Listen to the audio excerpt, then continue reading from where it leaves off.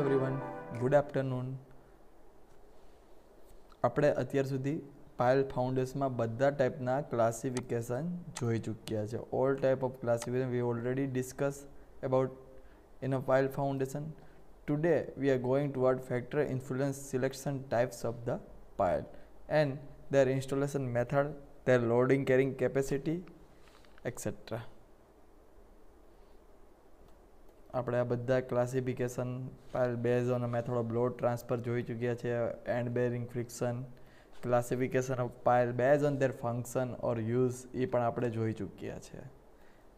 મટીરિયલના basis ઉપર આપણે type બધા જોઈ ચૂક્યા છે. મેથડ ઓફ ઇન્સ્ટોલેશન પણ આપણે જોઈ ચૂક્યા છે. And there load carrying characteristic આપણે પણ જોઈ ચૂક્યા છે. આજે આપણે ફેક્ટર કે ભાઈ કયું પાયલ ક્યારે યુઝ કરવું જોઈએ. આપણે હમણાં આગળ સેલો ફાઉન્ડેશન જોયું હતું ત્યારે એમ જોયું હતું કે ભાઈ factor ઇફેક્ટિંગ the types of the Cello foundation જેમાં આવ્યું હતું કે ભાઈ એમાં સ્ટ્રક્ચર ઉપર ડિપેન્ડ કરે છે, મેજોરિટી સોઇલની કન્ડિશન ઉપર ડિપેન્ડ કરે છે. એવું બધું આપણે ઓલરેડી સેલો ફાઉન્ડેશનમાં જોઈ ચૂક્યા હતા. હવે પાયલમાં પણ એવું બધું આવે કે ભાઈ સ્ટ્રક્ચરનો લોડ છે, સોઇલની કન્ડિશન છે, વોટર ટેબલ છે, કોસ્ટિંગ છે ને ક્યુ પાયલ કેટલો વેઇટ લઈ શકે એની પર ઘણી બધી ડિપેન્ડ કરે છે. કે ભાઈ ટિમ્બર પાયલ હોય એ આપણે જો યુઝ કરતા હોય ઇન્સ્ટોલેશનમાં તો એ ઓછો લોડ લે છે rather then steel and RCC. પછી કેટલી ડેપ્થ ઉપર તમારે જવાનું છે ને ઇન્સ્ટોલેશન માટેના ઇક્વિપમેન્ટ તમારી પાસે કયા કયા છે એવા બધા ફેક્ટર એમાં ઇફેક્ટ કરે છે. તો આપણે પહેલાં હેડિંગ જોઈએ, પછી થોડું ઘણું ડિટેલમાં વાત કરીએ કે ભાઈ કઈ રીતે એમાં હોય છે. તો first of all nature of સ્ટ્રક્ચરનો nature કઈ રીતનો છે. સેકન્ડ છે લોડ કન્ડિશન, કે ભાઈ લોડિંગ કેવું આવે છે સ્ટ્રક્ચર ઉપર. તો કે ભાઈ હેવી લોડેડ હોય તો ઓલવેઝ સ્ટીલ પાઇલ કે આરસીસી પાઇલ યુઝ કરવા જોવે. મેજોરિટી તો આરસીસી ઉપર આપણે હેવી લોડિંગ હોય તો વયું જવું જોઈએ. ને જો લાઇટ લોડ હોય તો ઓલવેઝ ટિમ્બર પાઇલ યુઝ કરવા જોઈએ. આપણે ફોરેનમાં જનરલી ટેનામેન્ટ બને છે તો એમાં પાઇલિંગ કરવામાં આવે તો એ ટિમ્બર પાઇલ જ યુઝ કરે છે, કારણ કે ત્યાં લાઇટ વેઇટ ટિમ્બરના જ આપણે ઘરો બને છે, જે કોટેજ બધા બને છે. એ availability of the fund, availability of the material and equipment. હવે તમારે ત્યાં અવેલેબિલિટી જ ન હોય ઇક્વિપમેન્ટની તો તમે અહીંયા ટિમ્બર પાઇલ અહીંયા તમારે નાખવા હોય તો આપણે તકલીફ પડે. અને ડ્રીવન કરવાનું ઇક્વિપમેન્ટ આપણી પાસે ન હોય, કાંઈ ન હોય. ટિમ્બર એવડા મોટા આપણે ગોતવા આકરા પડી જાય. Types of soil and it's property, ground water table. હવે ગ્રાઉન્ડ વોટર ટેબલ ઘણું બધું ઇમ્પોર્ટન્ટ છે કે ભાઈ એ કેટલું ડેપ્થ ઉપર છે. જો આપણે પાઇલ છે એ પ્રીકાસ્ટ કે એટલે કોઈ બી રેડીમેડ પાઇલ હોય કે ભાઈ ટિમ્બર છે, સ્ટીલ છે, તો એ ડ્રીવન આપણે ગ્રાઉન્ડ વોટર અપ હશે તો આપણે ઇઝીલી ડ્રીવન કરી નાખશું. પણ જો કોન્ક્રીટિંગ કરતા હોય તો આપણે વ્યવસ્થિત એનું મોનિટરિંગ કરવું જોઈએ ને ધ્યાન રાખવું પડે કે ભાઈ આપણે કોન્ક્રીટિંગ કરે છે એની ગ્રાઉન્ડ ઉપર ઇફેક્ટ કરે તો આપણે પહેલેથી કોન્ક્રીટની અંદર પાણી ઓછું નાખવું પડે, કારણ કે ગ્રાઉન્ડ વોટર હાઈ છે. Self weight of pile, durability of pile, cost of pile, maintenance cost, length of pile, number of pile required, case study of the adjustment building. હવે પાઇલના કોડમાં એવું છે કે ભાઈ તમે કોઈ બી એક પાઇલથી બીજી પાઇલ વચ્ચેનું ડિસ્ટન્સ તમે 1.5 મીટર કરતાં વધારી ન શકો.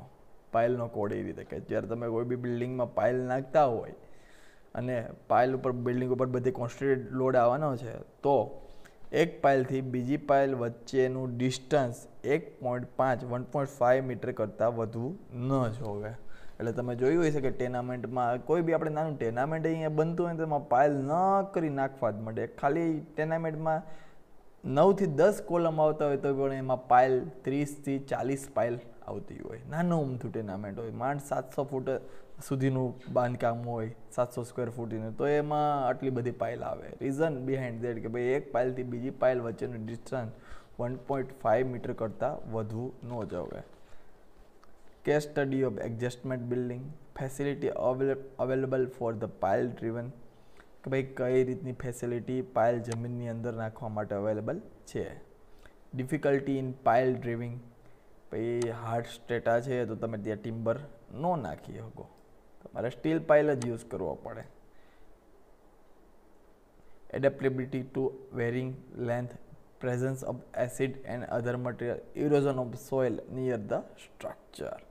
આ બધા ફેક્ટર હતા પાઇલને ઇફેક્ટ કરતા. નાવ નેક્સ્ટ છે પાઇલ એસેસરીઝ, કે ભાઈ જ્યારે તમે પાઇલ તમે જમીનની અંદર નાખવા માગો છો તો પાઇલ ઇઝીલી કાંઈ તમે જમીનની અંદર નહીં નાખો, તો એમાં એની એસેસરીઝ યુઝ થાય છે. કે ભાઈ બોટમમાં પાઇલ શું લાગે છે કે એ ધારવાળું હોય છે જેથી ઇઝીલી પાઇલ જમીનની અંદર જાય છે, ને માથે પાઇલ કેપ હોય છે કે જેનાથી તમે હેમરિંગ કે કોઈ બી પ્રેશર આપો તો પાઇલને કાંઈ ડેમેજ ન થાય. In case of the wooden pile, steel pile, precast concrete pile, to protect the top and bottom of the pile will driven into the ground to facilitate easy pile driving. Certain accessories are required as under pile cap and pile shoe.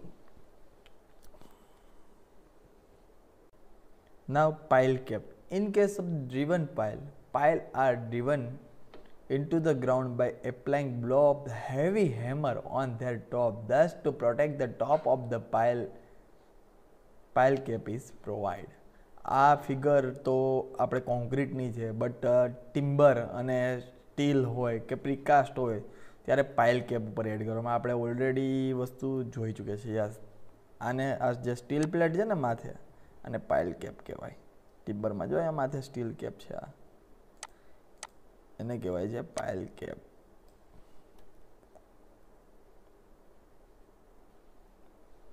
Normally the pile cap is made of steel. The thickness of the size of the pile cap depend on the shape and size of the pile hammer driven hammer. The pile should penetrate into the cap for at least 10 cm length. In case of ground of pile, a common cap of RCC is provided for all the pile. This caps carrying the load from the structure and distribute it to the various pile. આ તમે જો cross section આ જોઈ શકો છો કે જો ઝીણી ઝીણી પાયલ છે અને એમાંથી આખી આ પાયલ કેપ લગાવી ને એમાંથી એક કોલમ ઊભો થયો. એટલે કોઈ લૂઝ સોઇલ હોય તો તમે વિચાર કરો કે ભાઈ એક કોલમનો લોડ ખાલી જમીન ઉપર ટ્રાન્સફર હાર્ડ સ્ટ્રેટાલિટી કરવા માટે કેટલી બધી પાઇલ યુઝ થાય છે, અને એમાં એક પાઇલ કેપ માથે લગાવવામાં આવે છે. જનરલી જો આપણું હેવી સ્ટ્રક્ચર હોય, આ તમે જો લેઆઉટ જોઈશો, આ લેઆઉટ છે આખો.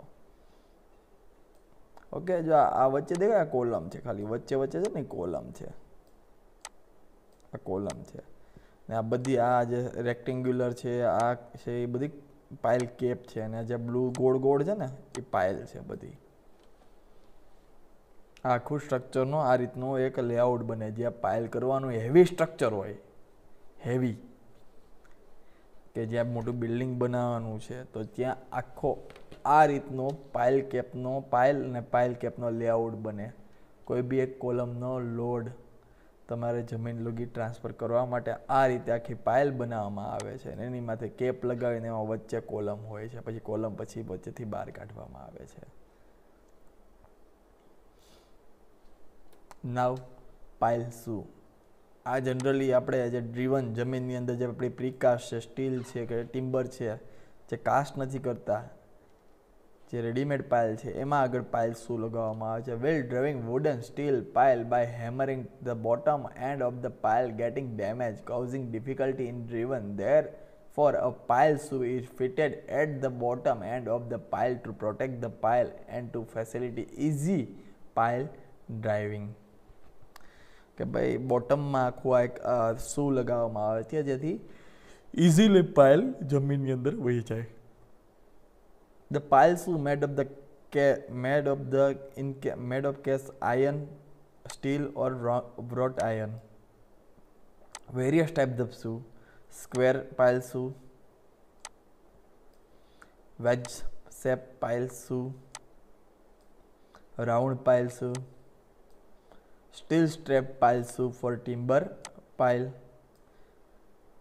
socket pile shoe for timber pile, close and shoe four pipe pile. આટલા ટાઈપના શૂ છે આ પાઇલની આગળ ફિટ કરી દેવામાં આવે છે, અને પછી pile by using a hammer or mechanism, કોઈ સમથિંગ કંઈ મિકેનિઝમથી જમીનની અંદર ઉતારવામાં આવે છે. નાવ પાઇલ ડ્રાઇવિંગ. આપણે પાઇલ ડ્રાઇવિંગ વર્ડ આવી ગયો અહીંયા બધે, પાઇલ ડ્રાઇવિંગ. તો એનો મિનિંગ શું છે? The operation of inserting a pile into the ground are known as a pile driving. કે ભાઈ જે ઓપરેશન કરવામાં આવે છે, રેડીમેડ કંઈ પાયલ છે એને જમીનની અંદર ઉતારવા માટે જે કંઈ બી ઓપરેશન કરવામાં આવે છે એને કહેવામાં આવે છે Payal driving. Payal R driven into the ground by means of hammer. The equipment used to lift the hammer and allow it to fall on the head of the pile are known as a driver. કઈ hammer આપણે Payal readymade Payal છે ને જમીનમાં ઉતારવા માટે કંઈક હેમરનો use કરે છે અને હેમરને જે ઉચકાવવા માટે અને મૂવમેન્ટ કરવા માટે જે ઇક્વિપમેન્ટ યુઝ કરવામાં આવે છે એને કહેવામાં આવે છે Payal driver. Now various type of the Payal driving. તો ફર્સ્ટ છે હેમર ડ્રાઇવિંગ, સેકન્ડ છે વાઇબ્રેટરી પાયલ ડ્રાઇવિંગ, થર્ડ છે water jetting and hammering, fourth છે પાર્શિયલ એંગરિંગ મેથડ. તો આપણે ફર્સ્ટ હેમરિંગ જોઈએ. Four hammer driving following equipment are required: Payal frame or Payal driving રિજ, Payal hammer, lead, વિંચ, મિસકલિનિયસ equipment. તો first છે Payal frame or Payal driving રિજ. In figure show a pile driver which crawler mounted crane ridge commonly used for the pile driving. આ તમે figure જોઈ શકો છો, ક્રાઉલર mounted crane રિજ છે આખી જેમાં પાયલ એ ડ્રીવન માટે યુઝ થાય છે. અહીંયા તમે ફિગર આજો પાયલ બધી નાખે છે, આ ક્રેન ઇન્ક્લાઇન્ડ પાયલ આખી નાખે છે. The leads are braced against the crane with the stay which is usually adjustable so that the lead can be head in a vertical position to permit the driving or vertical pile or in inclined position to permit the driving of the better to pile. inclined કરી શકે છે ને vertical કરી શકે છે. અહીંયા તમે આ ફિગરમાં જોવો છો કે ઇન્ક્લાઇન્ડ કરે છે પાયલ ડ્રાઇવિંગ આખો આ. Now pile hammer. The hammer used for the driving are of the following type: drop hammer, single action hammer, double action hammer, diesel hammer, vibratory hammer. The first है drop hammer. A drop hammer is raised by the winch and allowed to drop on the top of the pile under a gravity from the certain height. During the driving operation, a cap is fixed to the top of the pile. A cushion is generally provided between the pile and the cap. Another cushion known as a hammer cushion is placed on the pile cap on which the hammer caused the impact. The drop hammer is the oldest type of hammer used for the pile driving. It is rarely used thus day because of the very slow rate of the hammering blow. અત્યારે આ ઓછી use થાય. Generally હું એક રિંચ લેવામાં આવે છે ને આખી હેમર એમાંથી ઉપરથી પાયલ ઉપર ગ્રેવિટેશનલ ફોર્સથી મૂકવામાં આવે છે ને હેમર છે એ પાયલને ડ્રીવન કરી દે છે આખી. આ આખું મેન્યુઅલી હોય છે ઓપરેશન ને આનું સ્લો પડે છે એટલે હવે અત્યારના ટાઈમમાં આ વસ્તુ યુઝ કરવામાં આવતી નથી. Single action hammer. In a single action hammer, the ram is raised by the air or steam under pressure to the required height. It is then allowed to fall under gravity on the top of the pile cap.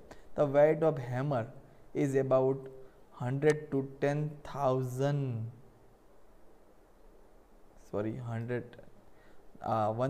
to 10,000 kg. The blow may be delivered much more rapidly than in case of the drop hammer. Double action hammer. In a double action hammer, air or steam pressure is used to raise the hammer and drop the hammer.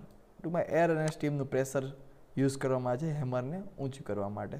When the hammer has been raised to the required height, air or steam pressure is applied to the other side of the piston and the hammer is pushed downward under the pressure. The weight of the hammer may be about 1,000 to 2,500 kg. It can apply 90 to 240 blows per minute.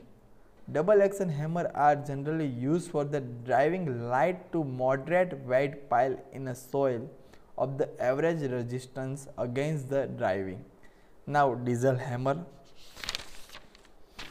The diesel hammer is the small, light, weight, self-constrained and the self-acting type using the gasoline for fuel. The total driving emergency is the sum of the impact of the ram plus the energy delivered by the explosive. Now next છે vibratory hammer ઓર vibratory pile driver. આ પહેલું હતું આખું hammer ડ્રાઈવરની વાત છે, એના બધા કોમ્પોનેન્ટની બધી આ હેમરની વાત ચાલતી હતી. હવે સેકન્ડ આવ્યું છે વાઇબ્રેટરી હેમર. તો આમાં શું છે આપણે જોઈ લે. The driving unit of the vibratory hammer vibrate at high frequency and thus the pile driven is quick and quiet. Vibrating થી આખી pile driven થાય છે. The driving unit has two weight called exciters and which rotate in opposite direction.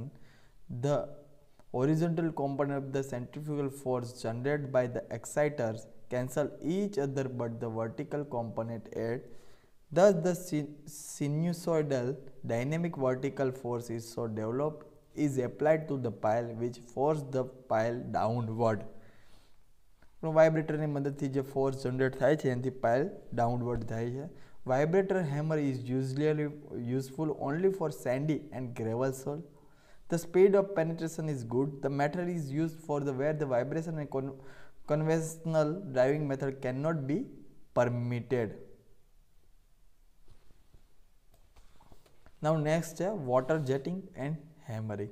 When the pile is penetrated a thin hard layer of sand or gravel overlaying a softer soil layer, the pile can be driven through the hard layer by jetting techniques. Water under the pressure is discharged at the pile bottom point by means of the pipe to wash the loosen and the harder layer. Pile તમે જ્યારે driven કરો છો ત્યારે બોટમમાં જ પાણીનું heavy pressure રાખી દેવામાં આવે છે, પાઇપ સેટ કરી દેવામાં આવે છે જે હાર્ડ સ્ટ્રેટા છે જે એને લૂઝ કરતો જાય છે અને પછી તમે પાઇલને ઇઝીલી ડ્રીવન કરી શકો છો. નાવ partially ઓગરિંગ method. Inclined pile are usually advanced by the partially augering. In these techniques, a power auger is used to drill the hole for the part of the depth. Hole પહેલા augerથી કરવામાં આવે છે. Then the pile is inserted in the hole and driven with the hammer to require the depth. પહેલા એક augerથી hall કરવામાં આવે છે, પછી હેમર દ્વારા પાઇલને જમીનની અંદર ઉતારી દેવામાં આવે છે અને કહેવાય પાર્ટિયલ ઓગર મેથડ. આ બધી મેથડ છે બહુ ઇઝી છે, એવું કાંઈ આમાં છે નહીં. તમે ઓલરેડી બધું આ સ્ટડી કરીને આવ્યા છે. હવે નેક્સ્ટ લેક્ચરથી આપણે જે સ્ટાર્ટ કરશું એ તમારા માટે ટોટલી નવું છે. આ બધી વસ્તુ તમે ઓલરેડી ભણીને આવેલા છો, પણ આપણે અહીંયા રિપીટ કર્યું છે. રીઝન કે ભાઈ કોઈને યાદ હોય નહીં કાંઈ વસ્તુ, સો આપણે આ થોડું ઘણું રિપીટ કર્યું છે. હવે જે કંઈ બી નવું નેક્સ્ટ લેક્ચરથી જે આવે છે એ ટોટલી નવું છે, એટલે નેક્સ્ટ લેક્ચરથી બધા લોકો ખાસ ધ્યાન આપે. આમાં એક્ઝામ્પલ હવે જે આવશે એ પણ જીટીયુમાં પૂછાય છે. જે રીતે આપણે ઓલા એક્ઝામ્પલ કર્યા હતા સેલા ફાઉન્ડેશનમાં એ જ રીતે આમાં આપણે બધું કરશું, પણ જીટીયુમાં આ પણ એક્ઝામ્પલ 7 માર્કનો દર વખતે હોય જ છે ને એક્ઝામ્પલ કેલ્ક્યુલેટ કરવાની રીત છે એ એનો પણ ક્વેશ્ચન જીટીયુમાં હોય જ છે એક. સો હવેથી બધા લોકો ધ્યાન આપજો. હવેથી બધું નવું આવવાનું છે. અત્યાર લગી બધું ભણેલું આવતું હતું, હવેથી લેક્ચરમાં આપણે જે આવશે એ ટોટલી વસ્તુ નવી છે. પાઇલની ડિઝાઇન, કઈ રીતે પાઇલનું કેલ્ક્યુલેશન કરવું, કેટલું લોડ લઈ શકીએ, એની ઇફિશિયન્સી કેટલી છે, એ બધી વસ્તુ હવે આપણે ગ્રુપ એક્શન કઈ રીતે થાય છે એની બધું હવે આપણે નેક્સ્ટ લેક્ચરથી સ્ટાર્ટ કરશું. નેક્સ્ટ વીક્સમાં આપણું આ ચેપ્ટર કમ્પ્લીટ થઈ જશે. તો આજનો લેક્ચર આપણે અહીંયા અટકાવશું. Thank you very much all of you. Have a good day.